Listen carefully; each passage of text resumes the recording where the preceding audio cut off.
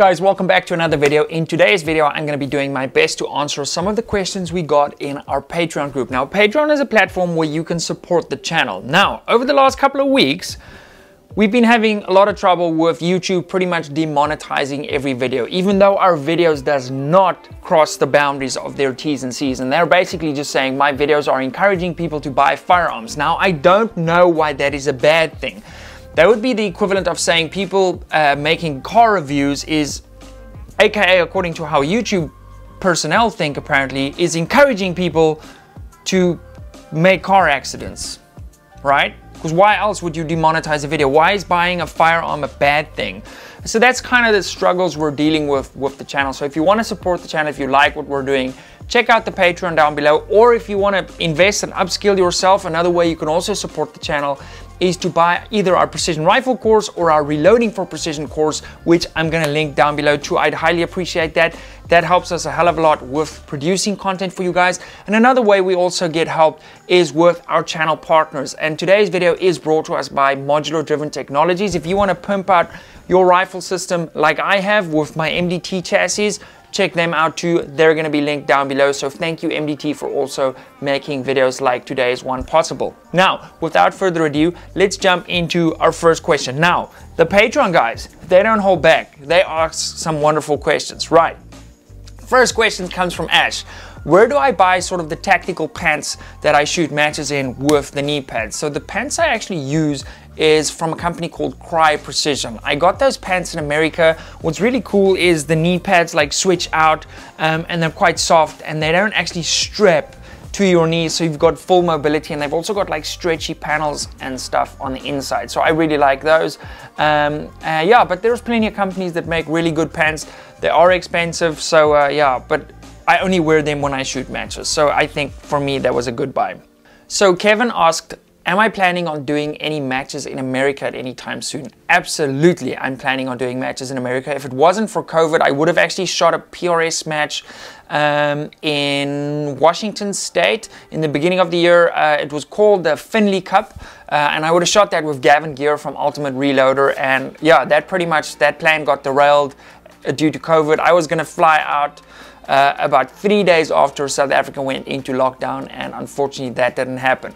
Now, I was also going to go shoot the Gap Grind, which was this past weekend with my friend Brad, but that obviously also didn't happen because we can't fly at the moment, and America is listed as a red zone, so if I were to go, I would have to go into quarantine on the way back, and with the little one, it's kind of not something that I'm really pumped about doing. But yes, I am planning on shooting matches going forward in America.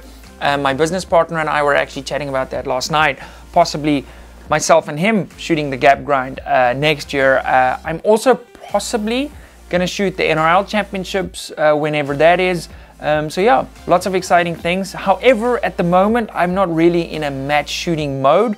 You know, I'm in a content mode for you guys, and I'm in a mode as to grow the businesses, because obviously I left a job going from 10 years in the financial industry to doing this now, so I need to grow this business, and because I need to put my little one through university one day and school and all of those things. So shooting matches, especially shooting matches in another country, is when you have a really weak exchange rate like we do, it's a very expensive endeavor. So yeah, I'm also waiting for my new match guns to come, and then I'll sort of maybe get more serious into the matches. So yeah, but yeah, absolutely super pumped. Want to shoot a whole bunch of matches in America. There's a couple of things that really appeal to me stateside, which I'm excited to do one day. So next question again comes from Ash. Dude, you went big on the questions. What is my favorite caliber of all time and why?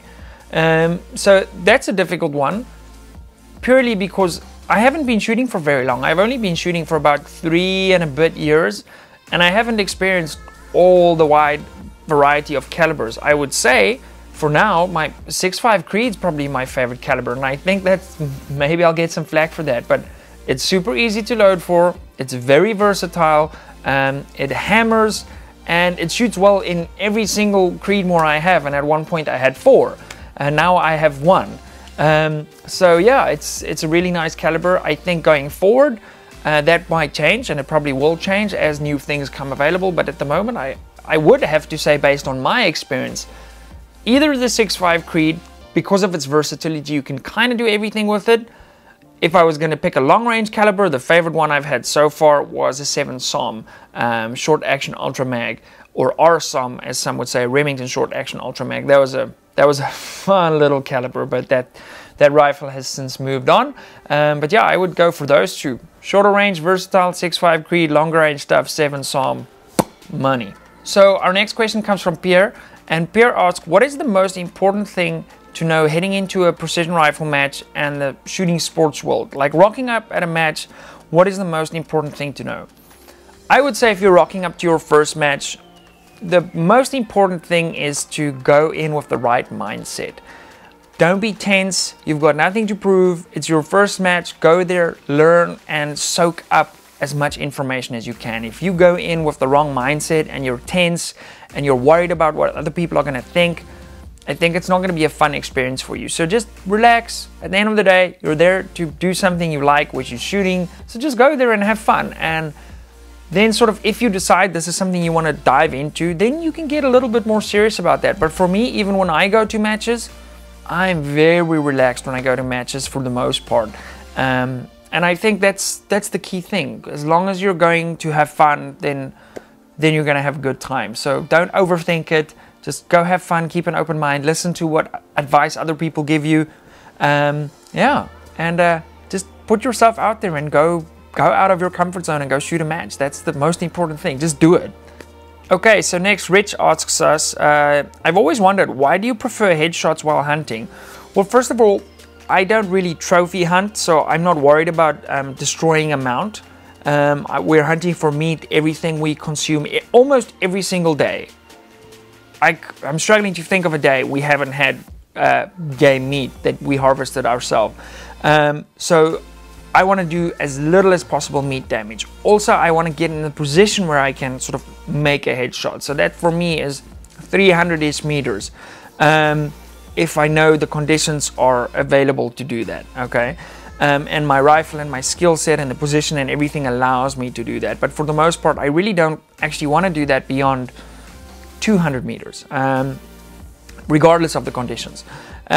So the reason I like a headshot is it's a clean kill, it's instant, and yeah, I don't want the animal to even know that it's been shot and give those, you know, like sort of 40 meters when it runs and eventually falls over from a heart lung. And there's nothing wrong with doing that. I mean, even that is a way more, like it's a significantly faster kill than the alternative for that animal being hunted by a predator or dying eventually of starvation or thirst, or old age or sickness. So yeah, I just like it to be over, and I don't like that shooting and seeing the animal run off, even if I know the shot was a banker. So yeah, that's why I typically try and take headshots when I can. Okay, our next question. This is a really good one, and I'm going to keep it shooting related just because this is a shooting channel. If you could spend an hour with any person that has ever lived and have their full focus for a discussion on anything you choose to speak about, who would that be and what would you speak about? So I think if I was from a shooting perspective wanting to tap into one person, okay, I'd speak about mindset, because for me this is everything when it comes to shooting. Like, yeah, you can learn new positions and you can learn how to keep your gun stable, but I'm really fascinated and intrigued by the mindset of people that do well under pressure. So for me, I don't think it's much of a surprise that that person would be Jerry Miculek. Now, I may do a video with Jerry soon, as soon as I can fly. So we have actually spoken about that. And yeah, I'm hoping to do that, to sit down with him and basically just tap into that mindset and share that, not just keep it for me and share it with you guys. So that's something I really want to explore, and I'm super excited and thankful to possibly have that opportunity. So yeah, hopefully COVID goes away, so that first of all the world can function, and second of all I can make that happen for you guys and for me, because selfishly that's for me, but I also want to share it for you, because I think that will be fascinating, because without a doubt he is one of the most decorated shooters of all time, and I really am intrigued by how he's been able to consistently do that over 4 or 5 decades. It's remarkable. So yeah, that is something I really want to explore. Okay, so Francois asks us, Pete, between a 24 and a 26-inch barrel, what would your recommendation be? At what point does it become too long of a barrel to run a muzzle brake to? I think either way, with the 24 and 26, you should be fine. As soon as you start going longer than that for precision rifle stuff, as soon as you're going back and forth between, and I'm even seeing that, by the way, on my 223 that has a longer barrel on the rifle coincidentally behind me. It is a little bit more challenging. I think we've got a 27-inch barrel on that. It's a little bit more challenging to sort of navigate through things. I like a shorter barrel. A consistent rifle, a shorter barrel is going to be easier to maintain zero. It's going to be slightly stiffer, and it's going to be more maneuverable. So I don't think the extra 50, 75 feet per second you get by adding 2 more inches to that barrel is going to give you a significant enough advantage ballistically that it's worth that trade-off. So yeah, I would say maximum for me, I'd go 26 on a precision rifle with a nice big contour, just because of maneuverability, everything like that. But if you're looking, for example, to purchase an out-the-box 6.5 Creedmoor, which happens to be one of the other questions, I would just go for a 24-inch. You've got a big enough case. 24 inches is long enough to get that bullet running nice and quick. Don't worry about looking for a 29-inch 6.5 Creed. If you're going to be doing precision rifle hunting, whatever, 24 is going to be plenty with that specific caliber. Okay, Matt asks a really good question. When you're out at the range for practice, do you focus on one particular thing? For example, shooting off a PRS barricade or run various drills? Now, Matt, unfortunately, it's quite ironic, right? So I make shooting videos for a living effectively now. I've never worked harder in my life, by the way. Doing multiple videos a week is an extremely high volume of work. And as a result of that, I seldomly actually go to the range. In fact, this week, for the first time in, I would say, months, I've gone to the range to practice and not taken a camera with, because I've got a match this coming weekend. So for the most part, I haven't been doing much shooting practice. However, when I do go to the range to shoot drills, I do go with a specific plan. You know, if you, for example, if we equated this to just getting healthy, if you don't have a plan, it's going to be really hard to do that. And I find that going with, you know, 20 rounds or 30 rounds to the range with a specific plan, I'm going to work on this, I'm going to work on that, that is going to give you better quality training over quantity training. Because often I see guys, oh, I shot like 150 rounds for the day. Like, that really doesn't mean much. It's like going to the gym for 4 hours, but for 2.5 hours you're talking crap with your gym buddy, you know. So when I do go, I go with a very specific plan. I actually uploaded a video to the Patreon guys quite recently with some of the drills I was doing. We're adding a whole section of just specific training drills to the precision rifle course. Keep in mind that course is still $99 at the moment. I think you can still use the code IMPACT for a little saving there. If the code has changed, I'll put a new code on there for you guys, and we'll be building that out. And the goal of that course is to keep adding to it and making it basically the ultimate precision rifle course with every single resource you need to basically start from scratch all the way to pro shooter level. That's my goal with that course. So next we'll be adding drills and things. As we keep adding to that course, the price of the course will keep increasing. So if you're interested at all, check that out. That's going to be linked down below too. But yeah, we have a very specific drill set that I run when I go out and practice, because I've got specific things I need to work on, and when I sort of stitch those specific things together in a match environment, I find that everything flows much better, and yeah, you get a better result that way. Our next question is from Charlie. Recoil anticipation. If I've ever had it, how do you overcome it, and what is sort of my tips for new shooters to mitigate that? I think it was quite funny. One of the comments below that was get an APW Raptor brake, so I can't argue with that. That's certainly going to help you. It's not something I've really struggled with at all. I know you shoot really big calibers, Charlie. For me, what I do, I shoot a lot of 22 rimfire when I do actually train, or just when I go mess around at the range, and I think that really helps me a lot.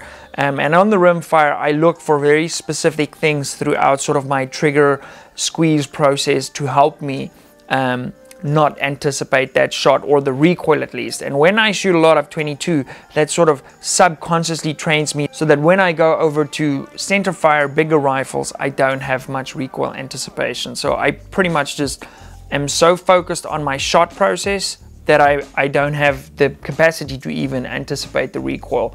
I have a solid enough sort of rifle shoulder value that the recoil is not really an issue with any of the calibers that I own. So yeah, I just think that subconsciously training yourself, focus on the fundamentals, and then whatever happens after that shot breaks, don't just focus on what you can control and ride the recoil. And that should help you mitigate that for the most part. Okay, next question from Eugene. He's currently got a PST Gen 2 in second focal plane MOA. He'd like to change to MRAD, okay, and considering should he go Strike Eagle or should you keep with the PST glass? It's an interesting one. It depends what you want to use the scope for. I would say I'd be very happy to take the Strike Eagle. You get a little bit more field of view, you got locking turrets, so there's pros and cons to each. You're going to get better glass with the PST, that's no question. If it was me, obviously the PST is significantly more expensive now because I'm guessing you've had your current one for a while. Also going second focal plane to first focal plane, there's a bit of a price increase. You could probably sell your second focal plane PST now for what you paid for it, just because the prices have gone up recently. I would probably go Strike Eagle if I was you, if you kind of had to use that money to buy the next one, because you'd have to chip in a little bit to get to PST first focal plane level. And I think for myself, the features the Strike Eagle adds sort of offsets the marginal gain I get in glass quality, because you're going to have the same reticle in both. So I would be happy to go for the Strike Eagle. Okay, next question from Courtney. How do you get a 6.5 Creedmoor to over 9,000 feet per second? Well, that's quite simple actually. You just keep adding more powder. No, not advice at all. Don't do that. Don't worry about the speed. If you run the numbers in your ballistic app and you take 2.820, okay, versus 2.9, it makes no difference, like almost no difference. So don't worry about that. I will take a consistent rifle over a fast shooting flat rifle any day of the week, because you're dialing for your elevation. For the most part, our distances at the matches aren't crazy distances, so just take a consistent load. You're gonna get more barrel life, your brass is gonna last longer, you're gonna have less recoil to deal with. Consistency is key, don't chase the speed. Next question, do I have any goals to compete in sort of King of 2 Mile or stuff like that? Yay and nay. I think it's a really fun format. You guys would have obviously seen I recently did that long range match with my wife. I don't like missing at all, okay? And there's a lot of missing involved with shooting those distances because there are so many variables, right? Especially this weekend. We had fishtailing winds the whole time. It was a really tough shoot. I initially thought with my 7 out of 28 hits, wow, I sucked. And then I saw sort of what the other scores are of really good shooters, people I have a lot of respect for, and they weren't far ahead of us. So it was clearly more difficult than I was expecting or than I thought it was. But yeah, I also, from a monetary point of view, I have to be smart about sort of the rifles we own, the amount of shooting we can do. I think with ELR rifles, we can make a lot of cool content for the channel. So that is maybe something we'd look at. But for now, I would need to develop myself in that area quite significantly. I like the more fast-paced, you know, precision rifle style events that floats my boat, it gets my heart rate up. I like that. However, I like any form of shooting. So I think I kind of want to just be good at everything, but you can't be great at everything or good at everything and be exceptional at one thing. So for now, my focus is still going to be precision rifle. For the most part, that's how we built this YouTube channel. And that's what I really enjoy. That might change as I get older, not as nimble, you know, the dad bod starts creeping in on you. Then I might sort of head down the ELR direction a little bit more. I am contemplating building a longer rifle or a bigger rifle, maybe go 416, but the cost factor of shooting those is so freaking ridiculous that at the moment I think it would be a selfish thing to do. So yeah, maybe in the future. Our next question is from Brad. What is the one thing that you changed or did that made an exponential difference in your precision rifle shooting ability? That is a very difficult question, Brad. I kind of had this aha moment about a year and a half ago, where I kind of everything, it was almost like I had, it's very difficult to explain. It was almost like, it's like the penny dropped, and I was like, oh, this is what this is. And I think I kind of just got that from shooting a lot and competing a lot. And you guys have that ability in America. Like, I mean, you shot the Gap Grind this past weekend. You can mingle with the best shooters in the world. Like here, it's kind of like, okay, we have a match like every now and again. So it's difficult for us to compete as much as I would like to. And that's one of the reasons that we're possibly looking at moving to the US. First of all, I think the channel can do really well there just because we can get rifles and components easier to review stuff for you guys. I love my country, make no mistake, but from a business perspective, that would make sense. And also, I want to compete against the best people in the world, which are in America in my specific sport. And I want to compete more often. So that is something we're considering sort of over the next couple of years. But yeah, I kind of had this aha moment and everything sort of just seemed to click. As I said earlier, I'm very fascinated by the mindset of competing. And that is something that plays a large role in that, I think, to sort of have that mental capacity to not overthink things and keep it simple and just focus on the basics. And I think that's sort of what I do well at matches. I don't dwell on missed shots or anything like that. But yeah, I really one day would like the opportunity to go to the US and be fresh, not having flown in 2 days before and shooting factory ammo to shoot my gun, my loads against the best guys in the world when I'm sort of not jet lagged out of my mind. And really see how we stack up and actually do that consistently over a couple of months, because obviously every now and again you'll have a good shoot, you'll have a bad shoot, to sort of average that out and see sort of where you stack in. That would be really interesting, and I'd love to learn from those guys too. So yeah, I can't say anything specific that I did. It was kind of just like I had this moment where I was like, wow, okay, it's almost like I get it now for me. But I absolutely, as I always say, I don't know everything, but however, I have put a lot of rounds downrange, which also is one of the reasons we'd want to move, because shooting here is ridiculously expensive. And that's why I can't thank everyone enough that asked the questions today, that are part of the People of Impact, the Patreon group, that support the channel, that helps us to make these kind of videos for you guys. So I want to thank you. Hold thumbs. This weekend we'll be shooting a match probably on Saturday, so you'll watch this on Saturday evening more than likely, and the match would be concluded. So hold thumbs that it was good. As I said, we're going to be driving. Today's Thursday. Tomorrow morning we leave at 3 a.m. It's a 1,200 kilometer drive. So what's that, about 800 miles, I think? I'm not great at math. Shoot the match the next day and then drive home on Sunday. So we've got 2 of the Patreon members driving up with me. It's going to be a hell of a lot of fun, and hopefully we have a really good shoot. It looks like it's going to be a windy bugger. Guys, I want to thank you for your questions. I'll get to some of the other questions in an upcoming video. If you haven't subscribed already, please do that down here. If you've subscribed already, by the way, make sure you've clicked the notification bell. Leave me a comment, ask me a question. I always do my best to read through the comments, at least for the first couple of hours after the video goes up. I can't thank every one of you enough for supporting the channel. You guys are amazing. So subscribe down here. The Precision Rifle courses are down here. We're almost at 400 members on the courses, and the feedback is insane. Also, check out some of our other videos up here, and I'll see you guys in the next one.